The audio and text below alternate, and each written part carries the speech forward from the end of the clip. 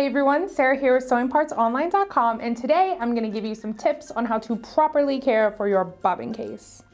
This is a Singer Apollo bobbin case. It works with top loading machines and it fits a class 66 bobbin.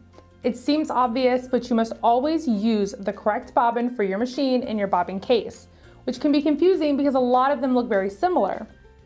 Although a similarly sized bobbin will fit in the case, like a class 15, it will create terrible stitches and you could completely ruin your bobbin case.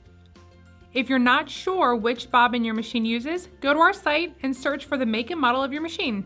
We'll help you find the right bobbin. In addition to using the correct bobbin, make sure to use the right needle size for the fabric you're sewing.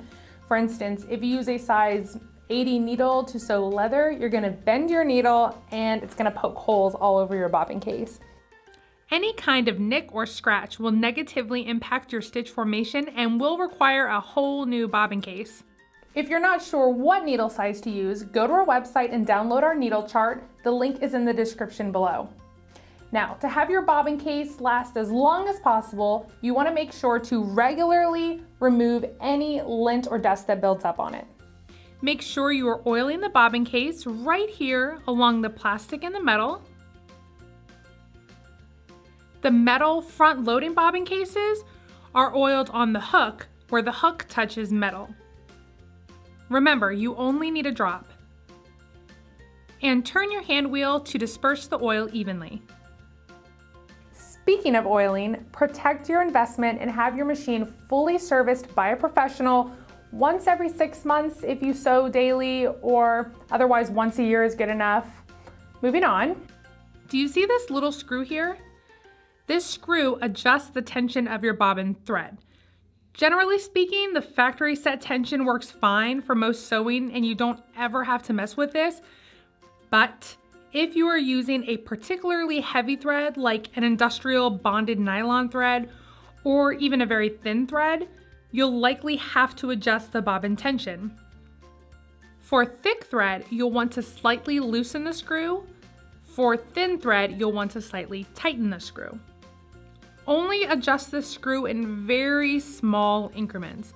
For instance, a quarter turn is a lot.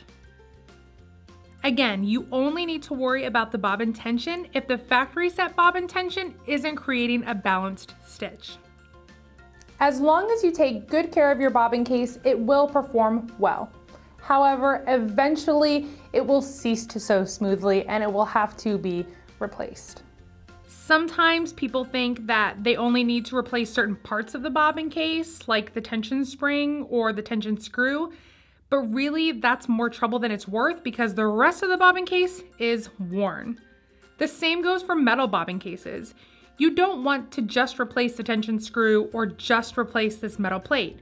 Do yourself a favor and buy a whole new case. They're very inexpensive. See, over time, the repetitive spinning of your bobbin grinds down the inside of the case, causing it to fit poorly. In addition, the bobbin case cutout will also get worn down, causing it to move back and forth sloppily inside the assembly. You'll have a more enjoyable sewing experience if you just get a brand new bobbin case at the first sign of wear and tear. Now, if you need a new bobbin case, or if you need bobbins, or if you need just help figuring out what of which you have, visit us online at sewingpartsonline.com. If you want to come and hang out with our sewing community, visit us at facebook.com/sewingpartsonline, Twitter @sewingparts, Google+, Pinterest, Instagram, we're everywhere. Be sure to like this video, share this video, and of course subscribe for next week's sewing video.